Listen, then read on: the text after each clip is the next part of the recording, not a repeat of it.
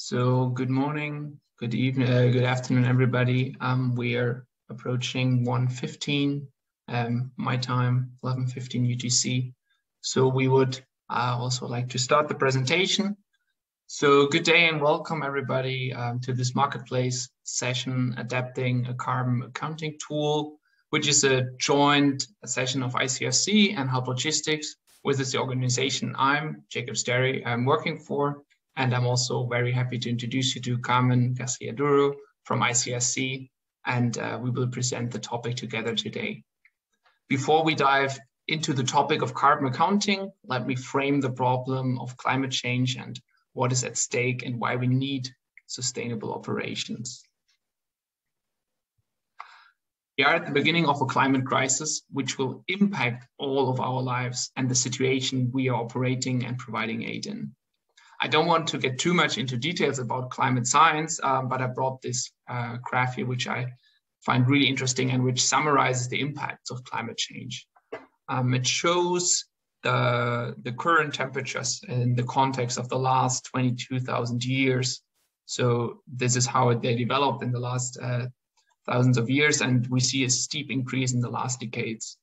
It shows also which major parts of climate system could be lost at different temperature rises, and where the Paris Agreement tries to keep the temperatures below, so well below 2 degrees, which might not even be sufficient for the survival of coral reefs worldwide. And it shows also how temperatures could rise under various scenarios. So we have one scenario here, which is very ambitious with aggressive carbon emission cutting and carbon neutrality by 2100. And on the other side, we have a very pessimistic scenario with continuous increase of greenhouse gas emissions. The current trend is somewhere between here, between the other two scenarios. So what does this graph show us?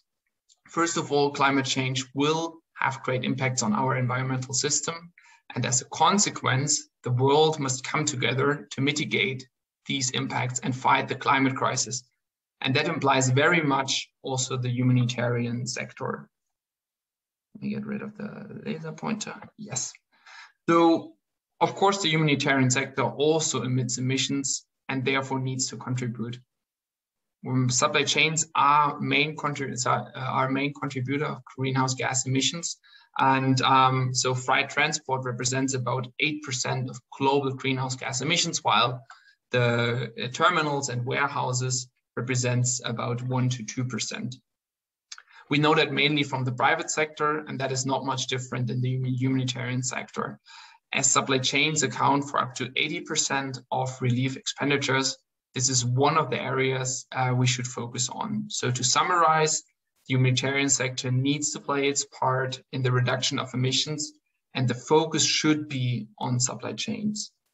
So after seeing what is at stake and also the role of the humanitarian sector, we want to reason the need for carbon accounting. Economist Peter Drucker once said, "You can't manage what you can't measure, and what you can't measure, you can't improve." To put this into context, if you're not aware of what emissions you're emitting, it's very hard to improve and reduce emissions. Therefore, the aim of this initiative is to drive sustainability by measuring the carbon footprint, but not only to measure, but also to use the results. So to identify areas with the highest environmental impact, so the greatest leverage for improvements, to determine improvement areas, what is quickly feasible, what are the low-hanging fruits, and how can we change our business on a long-term perspective, to identify best practices and share them with the own organizations and with others. So Carmen will give us now some insights into the carbon accounting exercise of ICRC. Carmen, you still muted? Thank you, Jacob. I think you framed very well what the problem is, and I think the responsibility that we all have on this as a humanitarian sector. I would like to start first of showing you a bit of how we did our carbon accounting tool, and then the second part of the presentation will be really the project that we want to do on how to adapt one carbon accounting tool. It could be ours, but it can be another carbon accounting tool from another another organization, and something that it can be used by many other organizations. Okay, so first, the methodology that we have used, what we have done in ICRC, we have tried to map all the scopes, okay, in a carbon accounting tool. So that means the scope 1, the scope 2, the scope 3. I will not go into the details what it means, but I'm sure that it resonates to many of you. One of the things that we did not manage to include into our carbon accounting tool is the waste that we have, as well as the leakage from the air conditioning systems. I mean the waste from the distributions that we do and the workshops that we run all over the world. And this is due that we don't really have data until now, so it was quite complicated. Anyway, the consultant said that when you look at the whole ICRC carbon accounting tool, that was quite small, but we need to do it in the future. But at least that's why we decided not to do it now and to do it in new versions. The standards, we wanted really to have something that is standard and international. So we are using the greenhouse protocol. Okay, this greenhouse protocol is used over the world, and although it doesn't really cover all our needs at the humanitarian sector. For example, we need to kind of came up with a methodology of how to measure the emission for the cash-based interventions, which I'm sure that many of the humanitarian sector that they are part of this conversation do nowadays.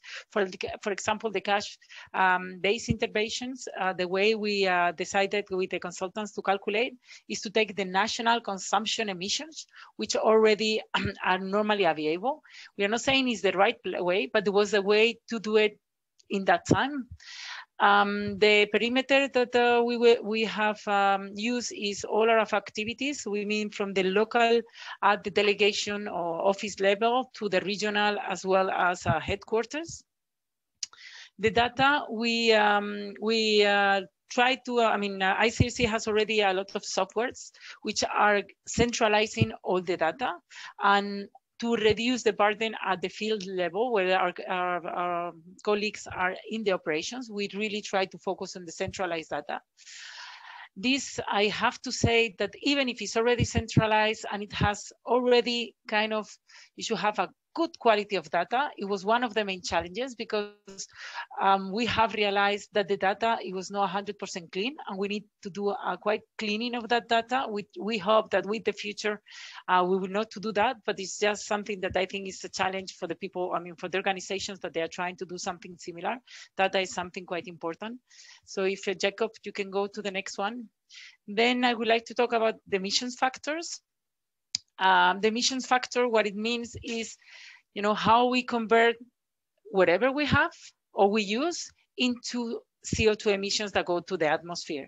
So for example, how much is 1 liter of oil in our car that contaminates or pollutes on CO2. So at the end, it's quite simple. You get an emission factor per item, and then you have it. The complication comes that in the humanitarian sector, we work in countries where those emissions factors are not so clear.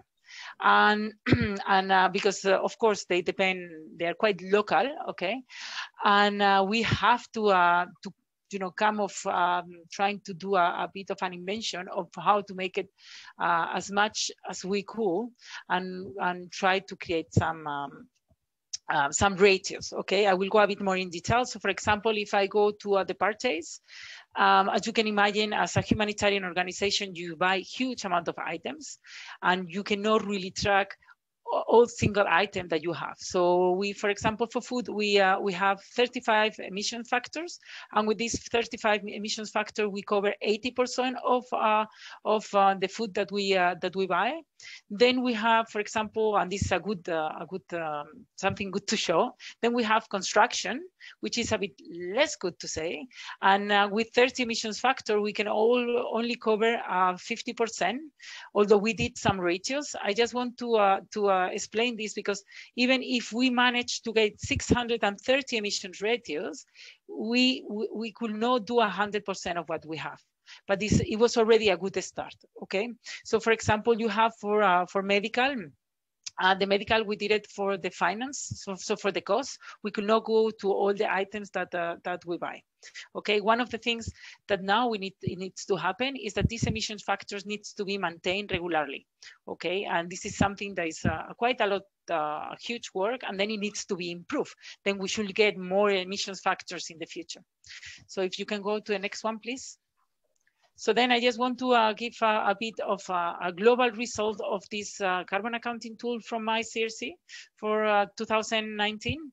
As you can see, our main carbon accounting tool, it comes from food and relief items. Of course, that's where our biggest budget is, which it makes sense, but it's also because of the production. So transport, it has, of course, a huge impact, but the production, it could even have it more. So we need to be very careful and conscious on those emission factors.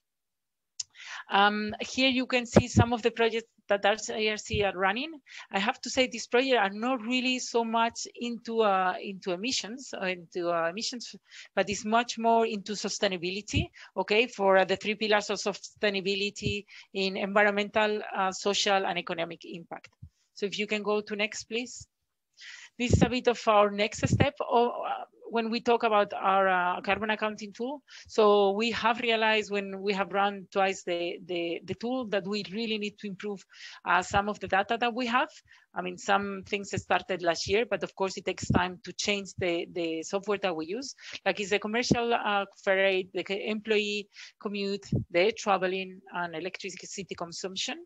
I already mentioned about the case-based intervention, which it needs to be looked at it as, and I think it's not just the ICRC, but as humanitarian sector, okay? And one of the things that now is the right time to do is not just to do the mission, I mean, to have the baseline of what our missions are, but really to move a step forward and really start doing and setting goals to reduce these emissions.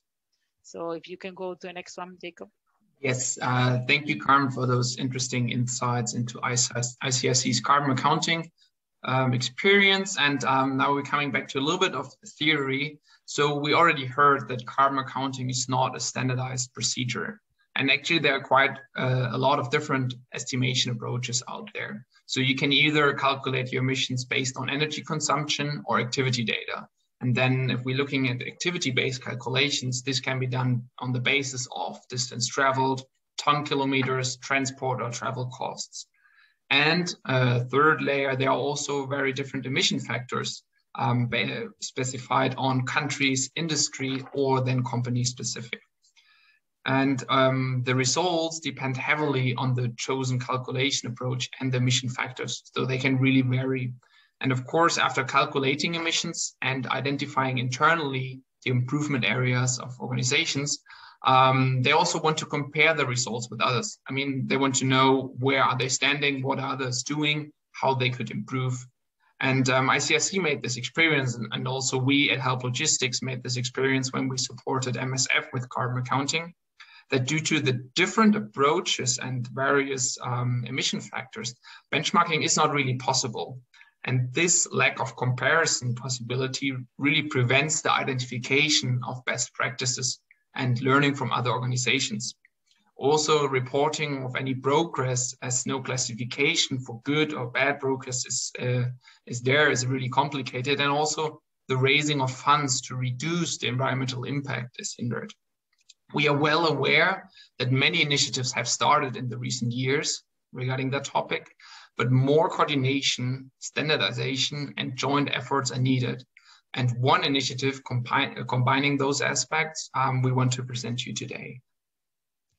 Thank you, Jakob. And exactly, that's a bit what we are trying to avoid here, that we are all different organizations running their own carbon accounting tool with different data, different methodology, different scope. And at the end, we cannot compare and we cannot actually measure because it's different. So it's complicated. So that's why we came with this idea of adapting a carbon accounting tool. So what our project will be in 2 different phases. Okay, the first phase, we would like to get to sensitize a large set of organizations. We already ran a survey and we have already 40 organizations who are interested in participating. Okay, so then those 40 organizations will start with this sensitization. Then we will do a consultation with to explore data availability, data collections, to go a bit more into what it will be important to take into account when we develop a carbon accounting tool. Then something that we would like also to do is, I mean, we already have an understanding of the main carbon accounting tools that have been developed in the humanitarian sector. And what we would like to do is really to share the experience between all of us. We have done already ICRC, for example, with ACTED, but I think, and with MSF, but I think it will be very important to do it all together to really understand what it works, what doesn't work, what are the lessons learned, and see how we can improve in the future. Of course, it could improve our own carbon accounting tools when it needs to be updated. But for this project, it will give the basis for the tool that we want to build. Okay, so then going through these first steps, then we will be able to define the specifications. And then as a humanitarian sector, one of the things that we would like to do, and I think is quite ambitious, but it needs to be at least try, okay, is to define the specifications on the methodology that we would like to use as humanitarian sector, the scope, the missions factors that we want to do. So in order to create synergies, to develop synergies and ensure consistency, and also reduce costs, because at the end, we are all paying different consultants. So if we can really start working together, it will really help us all. Okay, then of course this tool we want to have them for the long term. So then we will, and as you just said, we are working with you to help us with the sensitization and as well with the training, because of course, you know, a tool is nothing if there is no training next to it who can actually guide the people to use the tool. And as well, we are looking with other organizations who could help us with the maintenance and the technical support to run this tool in the long term. And then, of course, the second phase, I mean, the first phase, the timeline is between mid-May. So we will start in a couple of weeks until November. You may say it's quite long, but as you can imagine, we really want the different organizations to participate, but also to go back to their headquarters and discuss with them if they agree, if they don't agree. So to try to get the consensus that we are looking for. Okay, and then the second phase will be actually the development of the tool to adapt the tool that already exists. As I said, it can be ICRC or it can be many others like Save the Children or MSF. That's something that will be discussed in the first phase, and of course to test and to make it available for everyone. And this will happen at the first semester on 2022. So if you can go to this next slide, thank you. So I mentioned a bit I mean, what we did when we start having when we understood the need of having a project like this is to send a survey to really understand the feasibility of this project. And I would like to give you a bit of snapshots of some of the questions. So the first one, it was if the people who was part of those answering were interested in the project. And you can see, it's only one person who said no, he was not interested. Then, of course, we ask who would like to be volunteers, because we will have organizations that they will be there, they can participate in the sensitization. We will also send survey to get their feedback, but then we will have to have a small group that we will work one-on-one with them. Okay, and then you can also see the results. 45% or 42% they say yes. It was only 5-10% who say no, but actually then we have the majority of them, there was around 50 who says maybe. And when you look at, because they had to specify, when you look at why they say maybe, it was really because they needed to understand the workload that this will bring, okay, and which is completely understood, because of course we did not go into that detail. Then we actually also wanted to map who has already a tool. I mean, this tool, we asked if how many, I mean, which was the scope, it was big, small, and then we have all kind of, and then we can say that 50% they have a carbon accounting tool, okay. Then also, we wanted to understand who was having these similar discussions, because during the different discussions that we have had, we have realized that you know, of course, this is being discussed in many different places. You have the Danish discussing this for the Danish NGOs. You have the French with Action Against Hunger, who is also discussing the same board conversation for the French NGOs. And we really wanted to make sure that we get those people, and that we can actually make sure that this conversation goes a step further, and then we are all together to discuss. So, Jakob. Perfect. Next, thank you. Yeah, and as Carmen said, we don't want to develop a tool that isn't used in the end and is just stored somewhere in the web base. And therefore, how she already pointed out, we not only want to align carbon accounting and provide a calculator for the sector, but we really want to help organizations to understand sustainability and how to implement changes in their operations to reduce the environmental impact without harming their life-saving operations. So we want to develop a sustainable logistics training that will introduce sustainability and the concept of emission measuring, so that various approaches exist, why we choose actually those specific approaches in the tool, and that might be also changes in the future required, because of course, emission factors change over the time. And also we want to provide guidance on how to work with the tool, especially how to use the results to improve the operations and drive sustainability. So not only the calculation, but what to do then with the results. And lastly, we want to highlight some sustainable initiatives from the humanitarian and commercial sector to share and learn from experience. Before we will come now to answer your questions from the auditorium, we would like you to answer a few questions. So please take out your smartphones, split your screen, and open a new tab on your computer. That will be great. And then open www.menti.com and enter the code 63065429, because we would like to get an idea of the situation of carbon accounting within the organizations of the auditorium. Of course, those answers will be anonymous, so no worries about that. You still will be able to see the code. Let me just switch to the question. Perfect, they're already coming in. So the first question was, has your organization developed a carbon accounting tool? So we see actually a few have, majority still says no.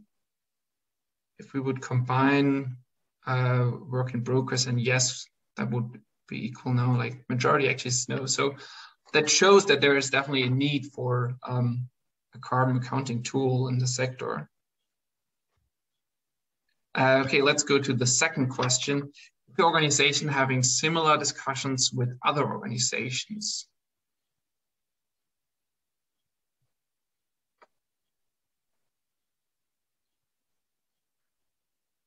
Great, already 20 answers in.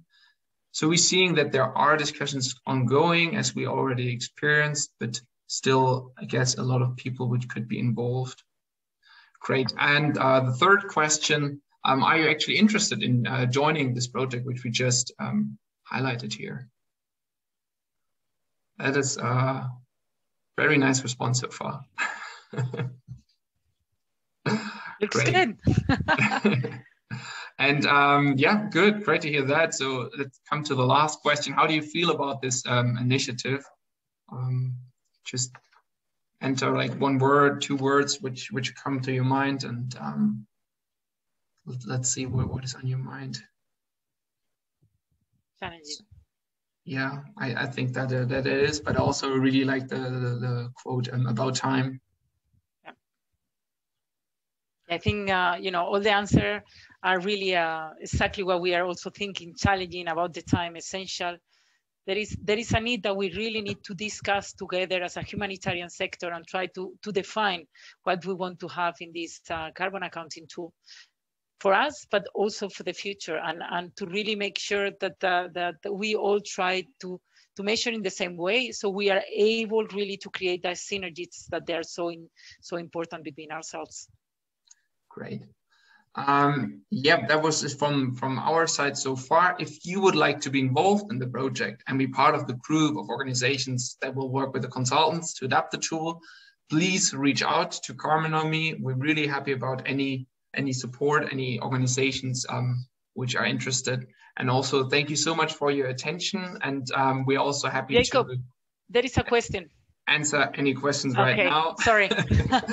No worries, Carmen.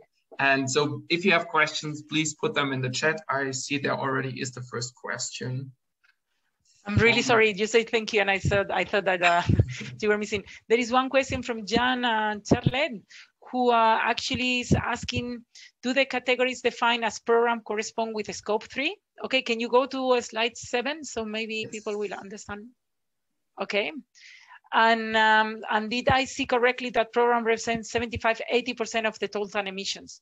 So, so yes, I mean, I was not the one who has developed the carbon accounting tool, okay? But what I understood is actually that the scope 3, of course, is the distribution items that we have here, and is these humanitarian programs that you can see in blue, which is a bit less than 75%. I have to also to explain that one of the things that we need to improve is that there is a small part of transport, but really small, that it appears as a food and relief. They should appear in transport. Because when we buy the food, the supplier delivers to one warehouse, and then we count transport from that warehouse onwards. So there is already transport, but it should not change that much. So we can actually say that 70% hourly in our carbon accounting tool, it belongs to to programs. Or I mean, 70% of the emissions. So the answer is yes, Jan. The second question, how does this fit with the work of the Climate Action Accelerator? Okay, my colleague, who is actually the one working, who developed this carbon accounting tool, is having discussions with Climate Action Accelerator. I don't think there is nothing on writing, but one of the discussion, it could be that maybe they could help us with the maintenance of this new tool, and then also maybe help us on targeting what will be the set goals and you know, the future of what we need to do. So that will be the answer. Can the private sector participate? That's a very good question. We did not really think about it, but I think it could be a really good point coming, you know, some from the private sector. Actually, the humanitarian, I mean, the consultant that we want to take is the one who has developed our carbon accounting tool, but actually has developed other carbon accounting tools in the humanitarian sector, for example, in ACTED, but also in the commercial private sector. So I think in that sense, the consultant will bring this private sector, but I think it could actually be a good idea. So please, if you have someone from the humanitarians, I mean the private sector, who would like to be part a bit of this initiative, please, you know, just write me an email in this email, and I will be super happy to discuss. How can this be integrated into the community resilience perspective in less developing countries? Wow, this is a more difficult question to answer. Okay, I know the programs are working on that, and how our programs are more into looking how people can be more resilient, but actually how our programs can have less damage, environmental damage, than the ones that we have now. And for that, they are trying to see what, you know, how integrate this perspective when we define the programs. But I cannot really go into all the details. I work in logistics, so I'm, you know, I don't work so much close to the communities. So, but please, if you would like to get a bit more detail on that, you can actually write me an email, and I will try to get my colleagues to answer that. I don't know, Jakob, if you could answer the question about resilience. No, I think you pointed that out quite good. Okay, I think there are no other questions. We still have 2 minutes, so if there's like one question left, please don't hesitate to put in the chat. And otherwise, we're looking forward to you reaching out to us to be included into the project. And yeah, definitely Thanks for attending this meeting. Thanks for your attention, giving us a chance to share our initiative here. And yes, we will share the presentation here in the chat. No worries. And actually, Alberto, I think also the whole session is recorded, and you can watch it again.